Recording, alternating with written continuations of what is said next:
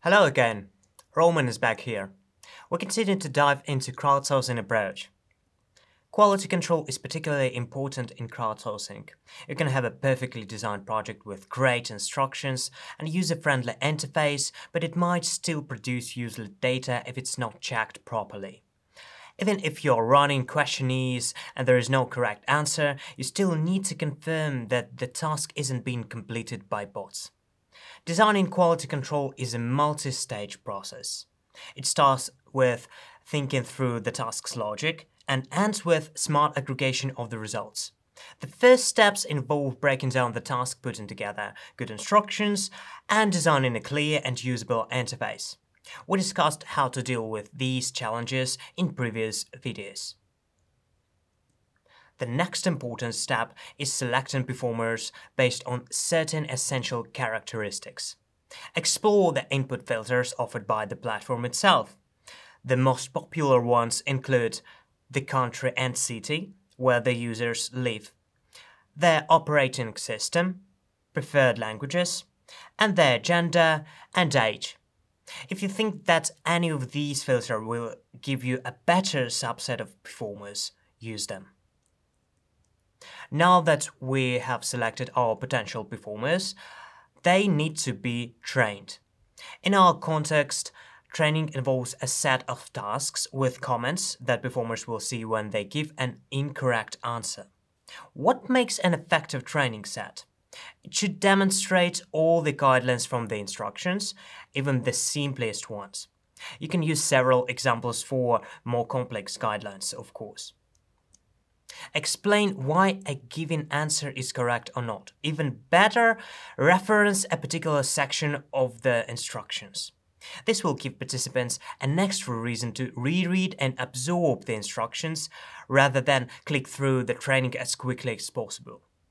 After training the candidates, you need to confirm they understand the project guidelines.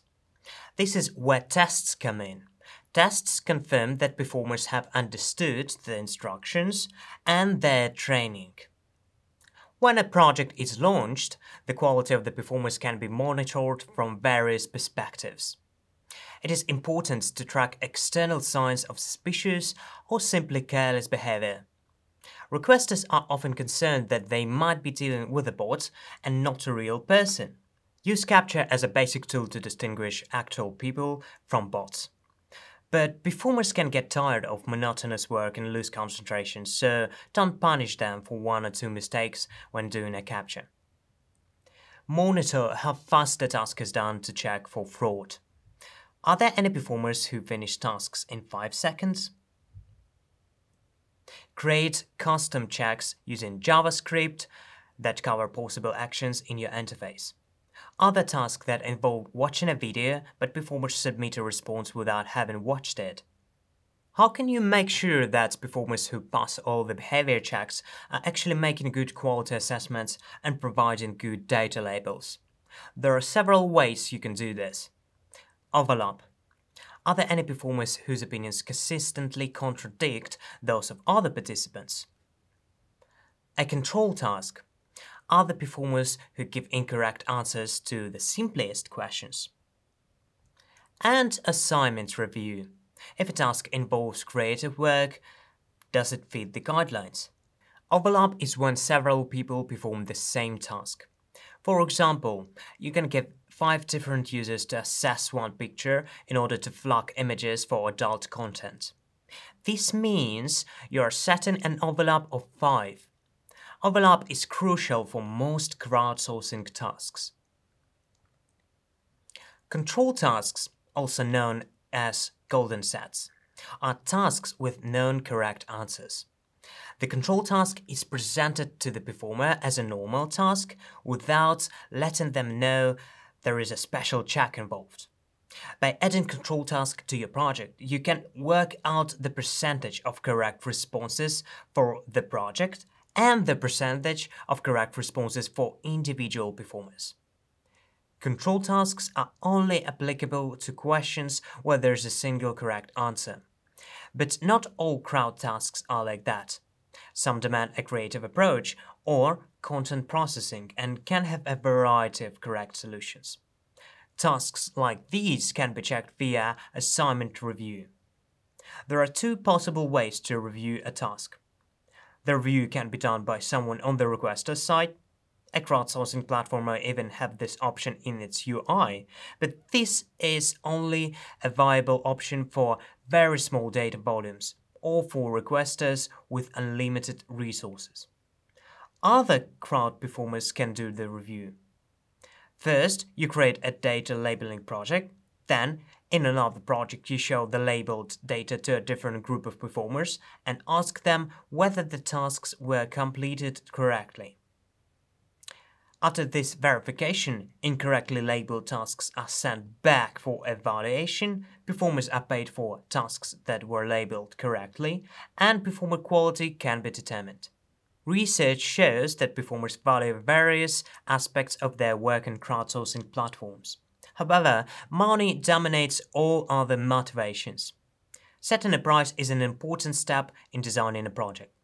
Just like when you are planning the task interface, it is helpful to look at the task from the performer's point of view. Think about how long it will take someone to read the instructions, figure out what to do, and complete it.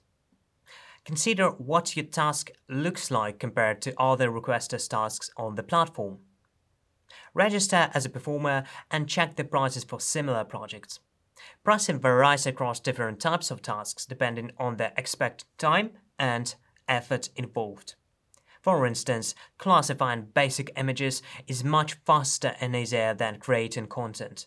This difference is reflected in the task prices. Don't forget about supply and demand. The fewer performers there are available for your task, perhaps it requires specific skills, the higher the prices needs to be. But even careful analysis doesn't always help predict demand. The optimal price may depend on the individual aspects of your project. The easiest solution is to make a test run with a small amount of data and see how performers behave on your task. It may be tempting to set a higher price hoping that it will make performers be more conscientious. However, practice shows that pricing impacts how fast a task is taken up, but it does not directly influence the quality of results. The only way to actually influence quality with money is by using a smart motivation scheme where the task price changes depending on the quality of individual performers. Motivation has great influence on resultant quality. And all checks and tests allow us to measure individual users' quality. If you monitor suspicious actions, you can set up a counter of, say, how many times a user has closed a task too fast. Control tasks show approximate skill. This can be set up as a user's attribute and used to monitor the quality of collected data and labels. Finally, after collecting your data, you can use smart response aggregation algorithms to check reliability. We will talk more about that in another video. In our next video, we will look at how to deal with the collected answers. See you there.